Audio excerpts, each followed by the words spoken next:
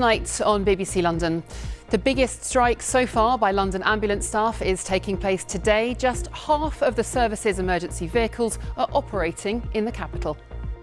We all want more because the cost of living is going up. I have to pay to come into London. I pay congestion charge to come into London. Housing is more expensive. I'm trying to buy a house currently. It's proving very difficult.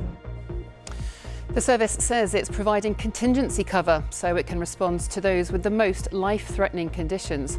Also on the programme, a man's been convicted for his part in the robbery of elite cyclist Mark Cavendish at his Essex home when he was threatened with a knife.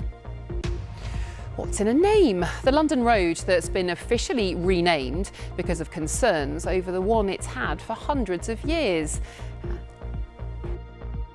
And police are searching for the driver of a car that hit 6 pedestrians on a high street in Haringey in North London yesterday evening. 4 people were taken to hospital, but their injuries are not life-threatening.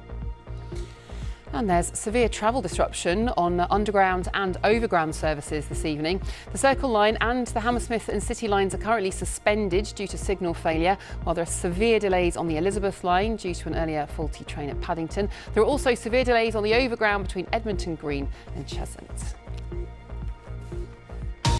Now, it's a week on from David Carrick admitting dozens of serious sexual assaults, including rape, while an officer for the Metropolitan Police. It's again generated discussion about the safety of women and girls in London.